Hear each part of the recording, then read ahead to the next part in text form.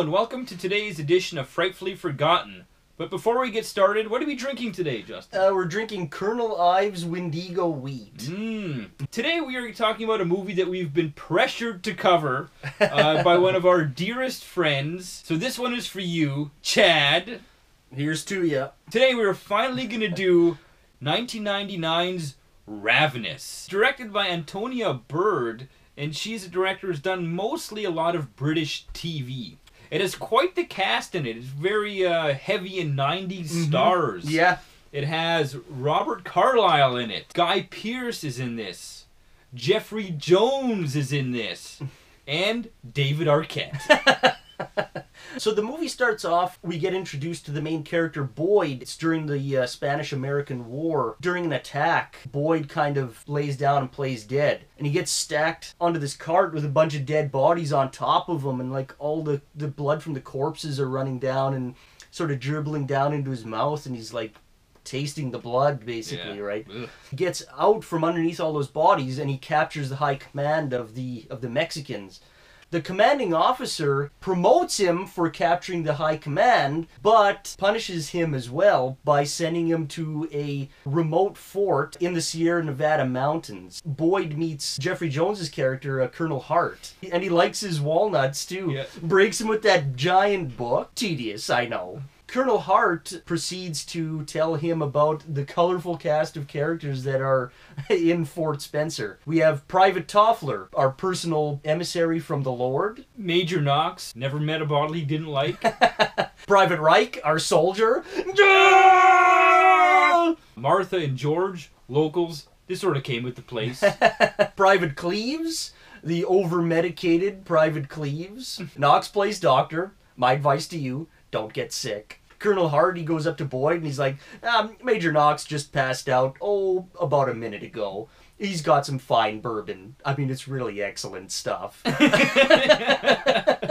So while they're sipping on their bourbon, kind of talking, they see a shadow, a figure in the window. They go out and they kind of get this guy inside, get him by a fire, get him in a hot bath, and warm him up. And he has one hell of a story to tell. I suppose I owe you a story. Him and a group of people, guided by this Colonel Ives, they have to go through the Sierra Nevada mountains. It starts snowing, so they need to find shelter. They find a cave. They ate all the oxen. They ate even his little dog, you know. Yeah. They eat roots and stuff. But you know, there's no real nourishment in those. People start to die. So they start eating. Colonel Ives starts actually killing the people to eat them. Calhoun takes off out of the cave and he leaves one of the women behind. Right after hearing the tale, the local native George pulls out this old parchment and shows a Yeah. picture, and he starts telling Hart about the story of the Wendigo, which eats a person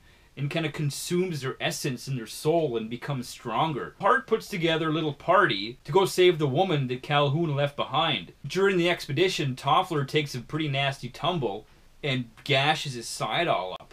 That night, when they're camped out and sleeping, he starts screaming in the middle of the night, and he was licking me. Yeah. What? He was licking me! Calhoun was licking the wound, so now they restrain him. They finally make it to the cave. Private Reich and Boyd go in, find all the dead bodies. They discover that Calhoun was actually lying because they find the body of Colonel Ives. In the meantime, outside, Calhoun starts freaking out. He's all spooked. He's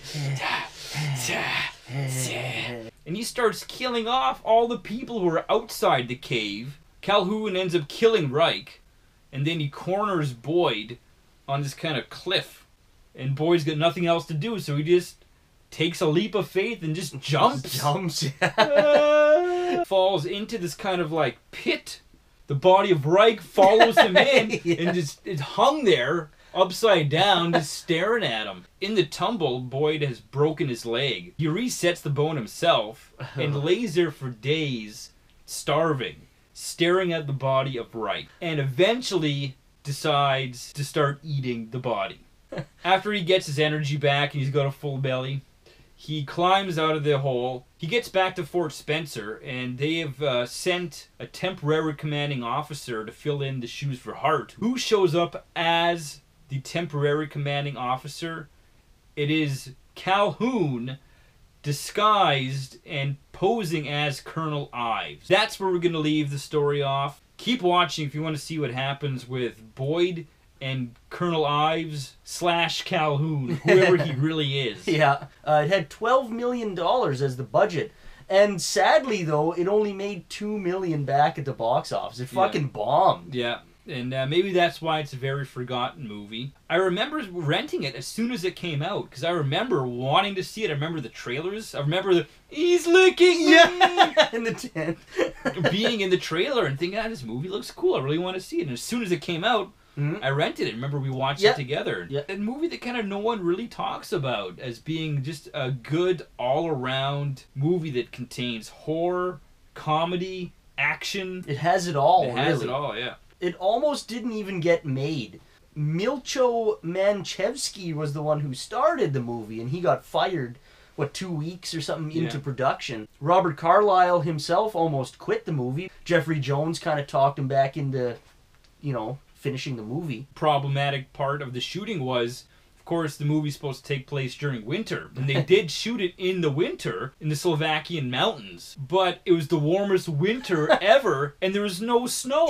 Yeah. So they actually had to, during winter, bring fake snow and fluff and make it look like winter during the winter. Which is kind of neat. And you actually can't really tell the difference. Yeah. They did a good job. One of the best hallmarks of this movie is the music. It's haunting, but it's catchy. Yeah. I love how they use the instruments of the period. Right. And they kind of sound like they would. They're probably not in tune. Like, it's kind of like everything's kind of a little out of tune. It underlines every scene perfectly. The music starts off fun and happy as the journey is fun and happy. And as it starts to take a nosedive, so does the music. Yeah. And it starts to get creepy and fucking weird and unsettling. The music is by Damon Albarn and Michael Nyman. And Damon Albarn is actually a rock star. He's in Blur, who I'm sure you all have heard that song.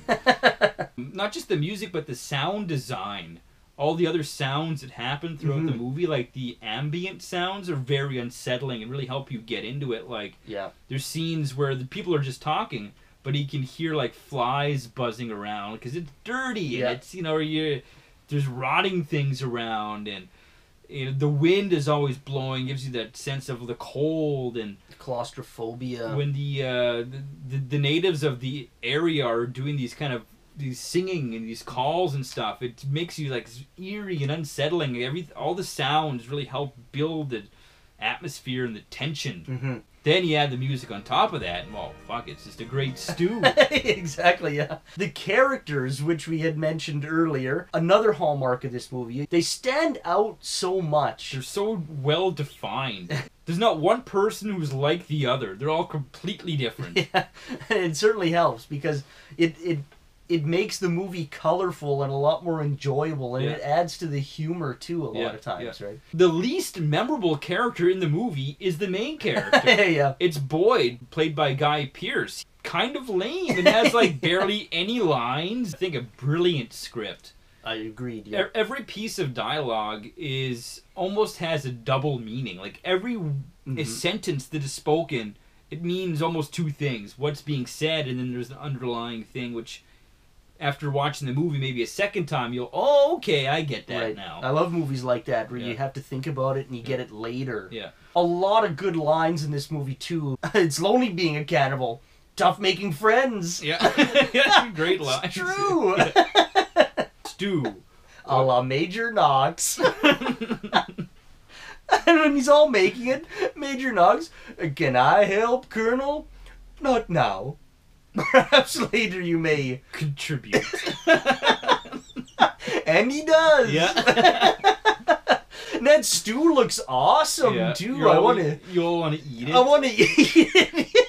Funny enough, where there's a scene where Boyd, played by Guy Pearce, is forced to eat this human stew. And in reality, it was lamb stew, but Guy Pearce, being a vegetarian, was forced to not ingest it, but he had to have it in his mouth, and as soon as the director yelled cut, he'd spit it out, right? Which is interesting, actually, because you're suffering for your art a little bit there, eh? I mean, another good thing about this movie is the way it looks. People don't look all clean and pristine. You know, their teeth look rotten and they're dirty and yeah, they're not wearing makeup or anything. It looks like it takes place when it's supposed to take place. It's not Hollywoodized. Exactly, yeah. It really does a good job of drawing you in and making you feel like you're part of this cast or crew, right? To delve a little deeper into it, might possibly be tackling the morality of addiction, right? Yeah. As they get into this Wendigo and how it takes these people over, and there's no way to get rid of this Wendigo. Yeah. It's part of you. You're living with it forever.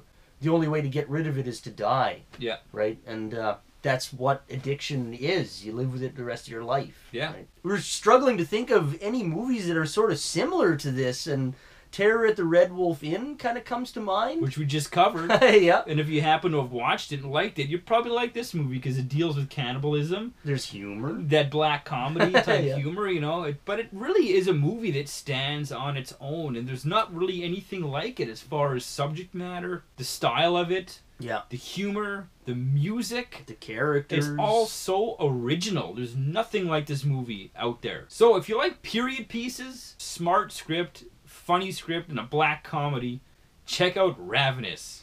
And then make a stew after. Yeah. Or maybe watch it while you're eating stew. Yeah. And then try to sleep and not have that music stuck in your head. Ding, ding, ding, ding, ding, ding, ding, ding, ding.